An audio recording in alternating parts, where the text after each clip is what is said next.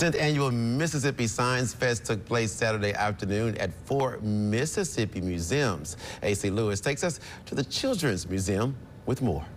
The Mississippi Science Fest is a STEM-driven experience for families all over Mississippi. It teaches children the fundamentals of science and allows them to dive deeper into the world of science. We have STEM exhibitors at each location, so they're getting hands-on science engagement, learning about technology and all of the advances that we have. Ely says that the parent-child connections during this experience are just as crucial as making sure that each child involved remains engaged with the different activities.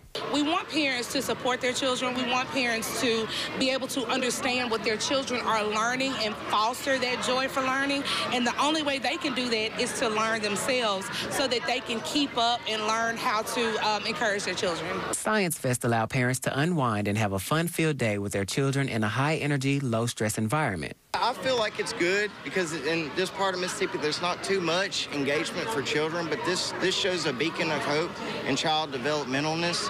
And, like I said, they have everything for anybody, of all ages, and it's a lot of hands-on stuff. Science Fest organizers say that they look forward to elevating the event year after year. Reporting in Jackson, AC Lewis, 12 News.